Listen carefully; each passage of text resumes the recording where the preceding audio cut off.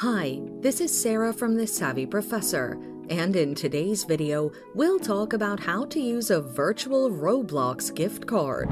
Watch the video until the end to learn how to do this and more. Steps to use your Roblox gift card. To use your Roblox gift card, you'll first have to redeem it. To do this, log into your Roblox account at www.roblox.com. The link is in the description.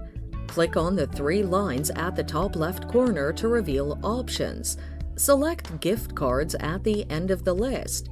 Click on the Redeem tab at the top right corner to reveal the Redeem Roblox Codes page. On the page, enter your Roblox code. For virtual Roblox gift cards, the PIN code is usually sent to your email. Copy the code and then paste it into the white box below code.